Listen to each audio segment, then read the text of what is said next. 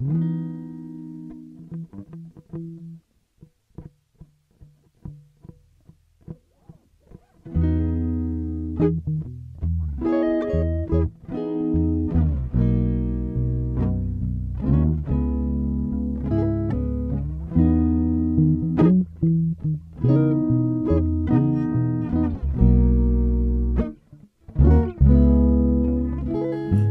day goes by, another million tears. I don't wanna cry no more.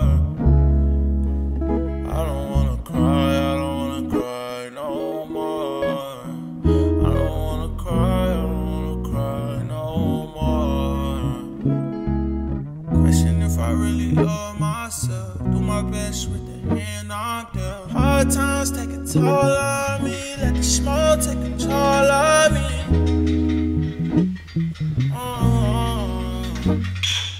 Big heart, now my heart in two. Give it love, look what love got you.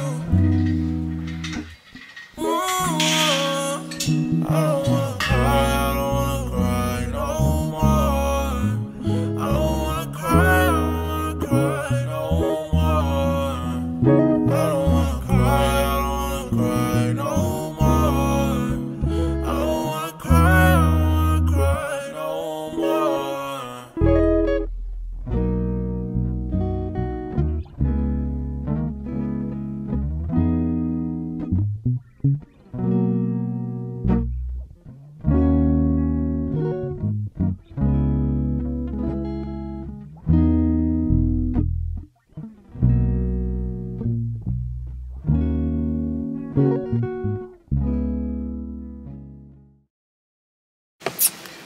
Yo, what's good, y'all? So, I'm actually in a truck right now, and I just went and got me some food or whatever, but I just put up to my mama crib. But I don't know why, but like, this how you know, like, this straight off the muscle, cause like, I'll pull my camera out and just start videoing or whatever. Once you, I don't know about y'all, but I done lost like family members and stuff around Christmas time and everything, so it's crazy how like one person passing or somebody passing can change like the whole dynamic of how like a holiday go or just being around family go. It ain't necessarily that I'm sad or nothing like that, because I felt all those emotions back then and dealt with them, but it's like it do change like the whole narrative of like how holidays are supposed to be spent. Or like for me, for my example, like at my grandma's crib, we used to all go, cousins, aunties, uncles, all that, like everybody from anywhere, like out of state, different things like that. We used to all go to my grandma's crib around this time of the year, and that used to be like when everybody really like kind of came together and different things like that.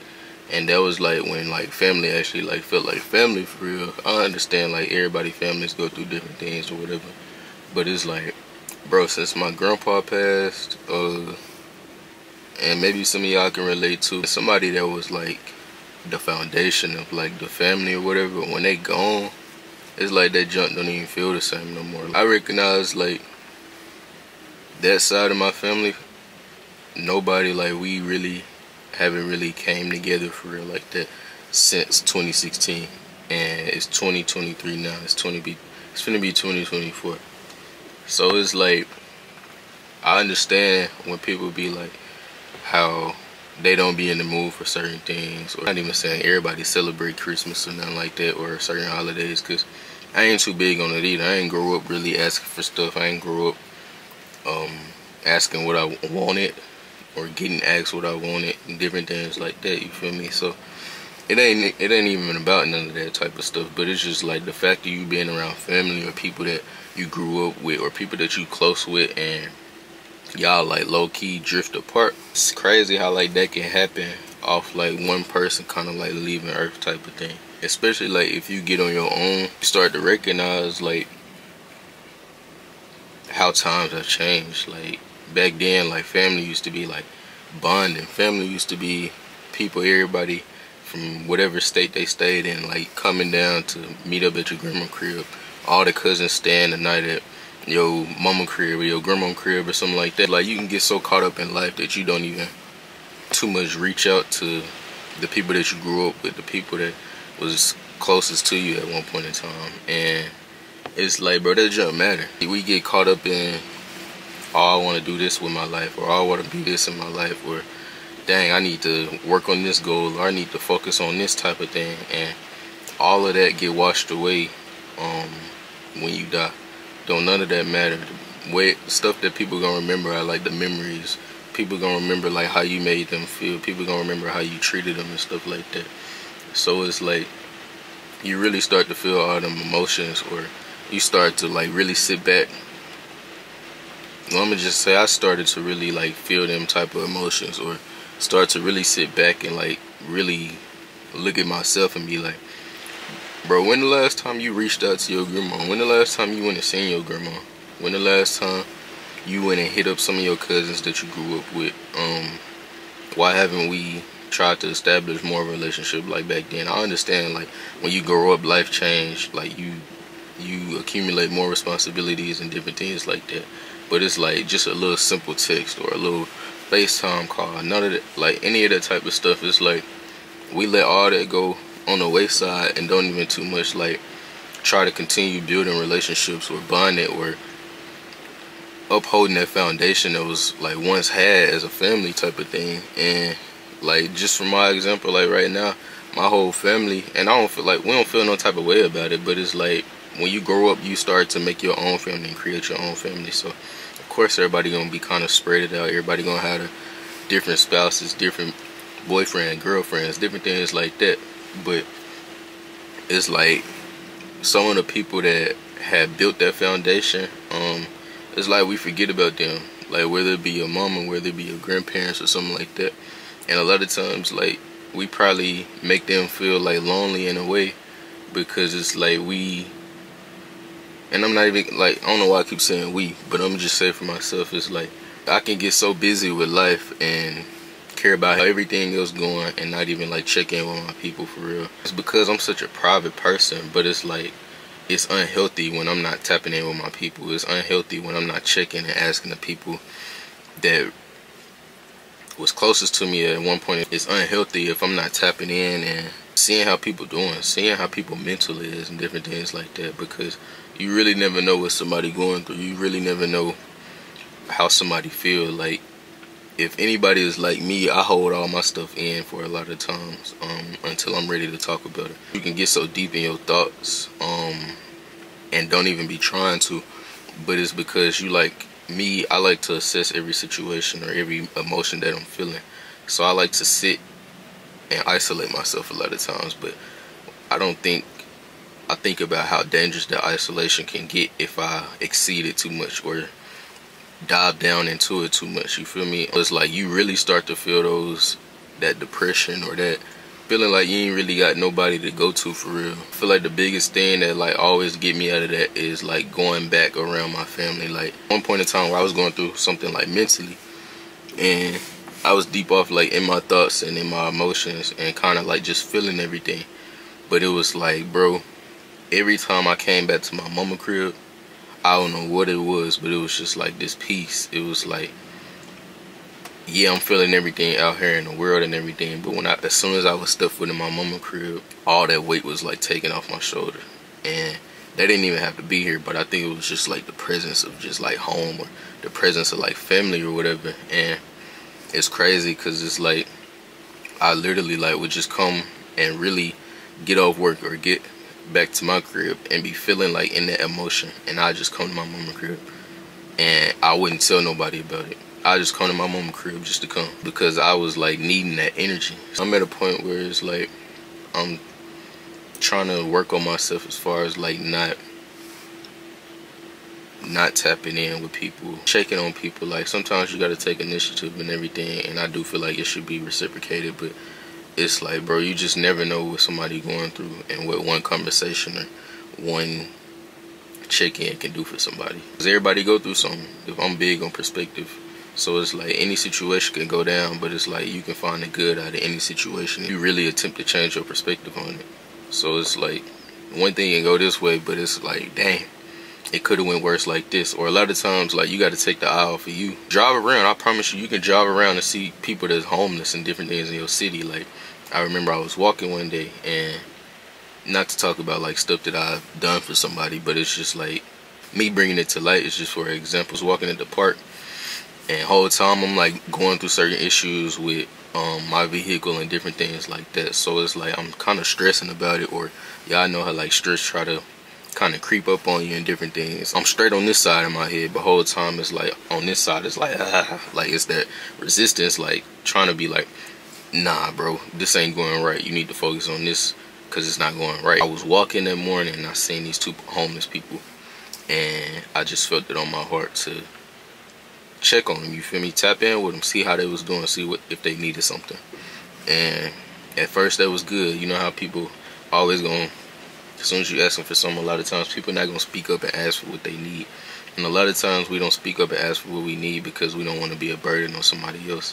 But a lot of times, sometimes people sent in your life to handle and take care of that burden for you. Sometimes people sent in your life to get that weight off of you, to help you heal, to assist you heal. And sometimes all you need is that person to, you feel me, lower you down like they did with the dude on the mat in the barber, you feel me. Sometimes you just need those people in your circle that's gonna get you where you need to be and allow you to do the rest. Sometimes you need that extra push. Sometimes you need that person to pick you up sometimes, speak life into you and everything like that. And when you find them type of people, make sure you really tap in on them too, because sometimes they be giving from a place that they don't really have to give. And I say that because I know that's what I do for a lot of people. I come through for a lot of people. I'm always having conversations. I'm a barber, so I'm talking to a lot of people, and a lot of people can unpack a lot of stuff on me. So it's like I'm not only feeling my emotions, but I'm also feeling the emotions of the other people that's around me. I asked them what they if they needed anything, and once I like started getting more detailed, that's when like they started being like, yeah, I need this, yeah, I need that. So speak in detail in what you need and what it is that you need help in. And a lot of times that'll get you to a place to where you can kind of pinpoint what you need, or pinpoint how you need to go about a certain thing. So basically I went to the store and got food, got water, got Gatorade, different things like that. And at first it was like, bro, I wasn't gonna do a whole lot. I was just gonna do just enough. Like my thought process like flipped, my perspective changed. It was like, these people, they live kind of like this, to where they in a way have to rely on somebody else sometimes. So it's like, let me go all out. Let me give 100% in giving. Not to look good, not to necessarily even feel good about myself, or not knowing that it would make me feel good or feel better about myself. But it was like me giving 100% to give to somebody else took the eyes off of me. It took and changed my perspective to a positive thing, to where it's like, bro, somebody else in the world got a whole nother situation going. So mine ain't, yeah, I might be feeling it and going through what I'm going through, and I'm not negating my feelings or nobody else's, but it's like, it could be 100 times worse. It could be 1,000 times worse, you feel me? When holidays come, when you used to being around family and sometimes you just feel like you lonely or whatever it is, for one, get around the people that you know that try to pour into you. Don't just focus on yourself and your loneliness. A lot of times they probably feeling the same thing. And I know at this time of year, we letting stuff go. A lot of people trying to add new things to their life. A lot of people trying to add new routines and letting certain people go out of their life. And it's cool to let it go. But it's the things that we don't let go, or the things that we didn't want to let go, that really kind of make us feel some type of way for real. And a lot of times it's unexpected. A lot of times you can't control how life is or what decisions people make. You can't control how people treat you. You can't control how long they're gonna be around. So it's like, appreciate the people that really add to you and help you grow and be a better person. And let them know that right now. Like, tap in with them. Let them know that. Try to work on building those relationships. It don't mean y'all gotta kick it all the time, but like I said, just having that certain conversation can sometimes like be the foundation being built. Even if it's somebody like you feel out with, a lot of times like you'll fall out with somebody and realize later on in life you just wasn't mature, or like you had to grow in a certain area, or same thing for them, vice versa. And it was like y'all fell out and don't even remember why y'all fell out. I mean, y'all gotta stay like that. That don't mean y'all gotta have too much pride to apologize, whether it be family, anything like that. I'm saying this because it's like, bro, you just never know.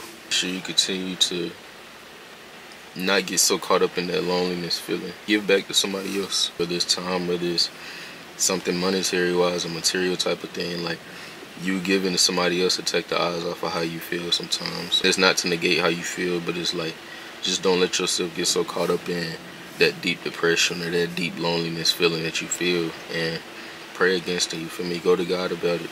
Praise and worship is what I'm learning is my getaway. That like that's my place to go to.